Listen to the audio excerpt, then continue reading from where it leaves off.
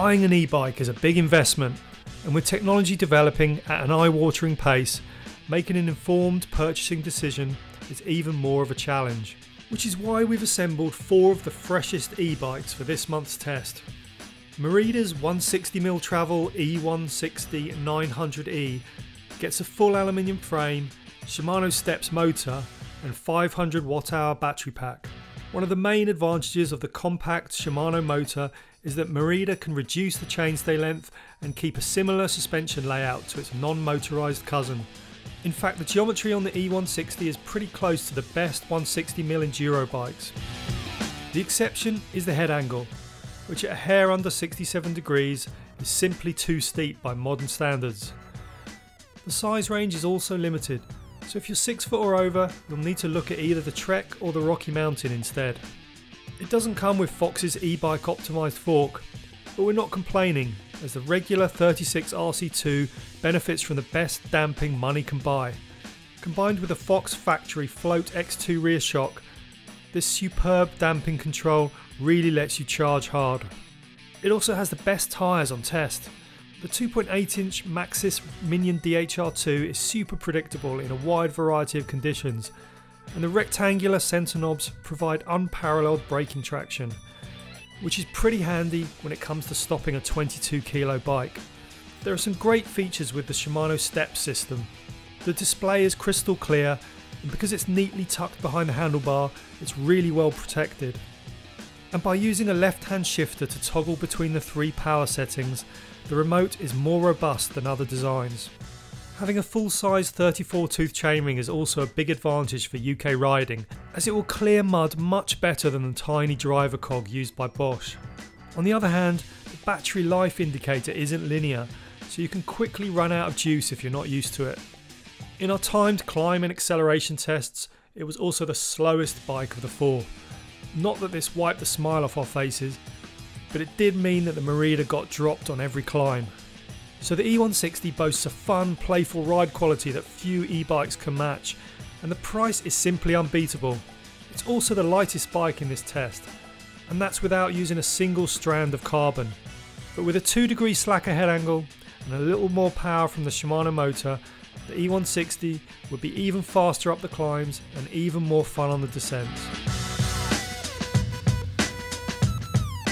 Lapierre has never been afraid to approach mountain bike design with a fresh perspective, and the Overvolt AM900 Plus is no exception. With the battery accounting for more than 10% of the total weight, its location has a huge impact on the handling. That's why Lapierre has put the Bosch power pack directly on top of the motor, making the front end easier to lift and the bike feel more agile.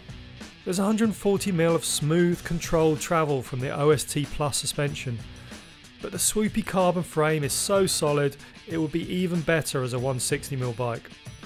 Lapierre's dual wheel system means you can run normal rubber instead of the standard 2.8-inch Plus tyres. Asymmetric inserts in the dropouts make it possible to shorten the rear end by 10mm when you run a smaller tyre.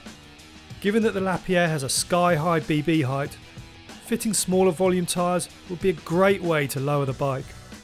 Although the higher BB did allow us to keep the pedals turning and the motor engaged on jagged climbs. And the ultra-long chainstays make it one of the best climbing bikes on test, only getting beaten by the extra power of the Rocky. The real issue is with the sizing. There are only 3 options and all of them are too short. The battery rattles in the frame and the small driver cog is prone to clogging with mud. 12 months ago, this bike was truly cutting edge, but the latest e-bikes ride more like regular bikes than ever before, and this means that the cramped Overvolt already feels dated. Trek's Powerfly 9 LT gets the new Bosch EMTB mode. This automatically toggles between all 4 power levels to provide the right amount of assistance, and it really helps shift our focus back to gear selection.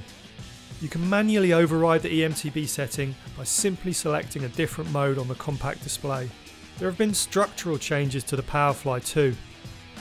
The battery now sits in rather than on the down tube, which keeps the weight lower in the frame for improved handling.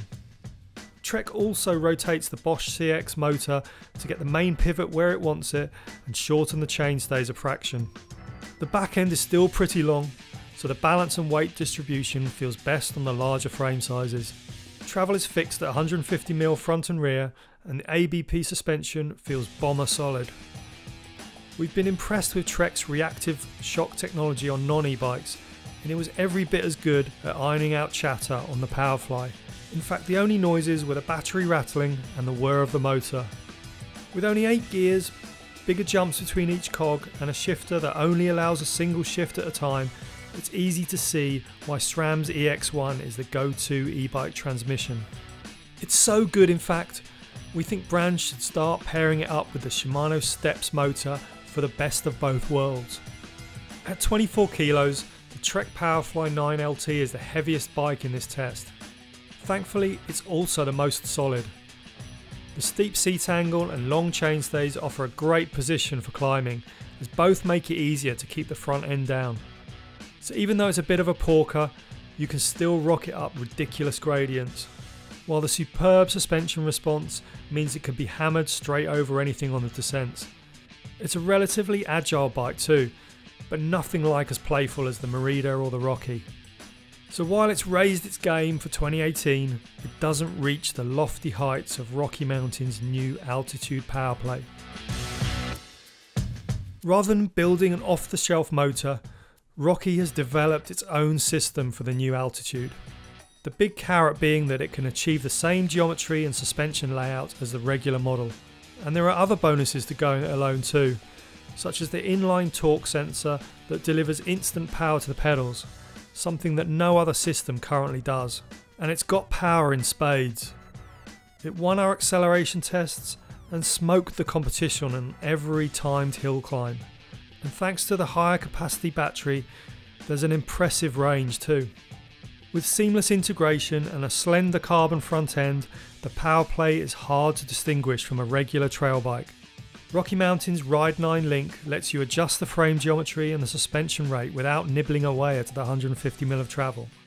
Up front, the Fox 36 fork has an e-bike optimised chassis for extra strength and stiffness. The size large felt spot on for anyone around 5'10", and there's also an XL option for taller riders. So from the get-go, the Rocky Mountain impressed us with its turn of speed and intuitive handling. Yes, the instant power delivery takes a little bit of getting used to, but having that power on tap has some major advantages. Not only does it make it easier to get going if you stall on a steep climb, but it also makes it easier to gauge just how hard to pedal and how much traction is available. With the most powerful motor on test, the Rocky was the only bike to make it up certain sections of trail, even if the short chainstays mean you have to sit right on the nose of the saddle and get comfortable with wheeling up the climbs. Coming back down, the Rocky Mountain handles the most like a regular bike. With the geometry mirroring that of a conventional long travel trail bike, you don't need to adapt your riding style to get the most from it. But there's a catch. Our pre-production test bike were cut out for no apparent reason.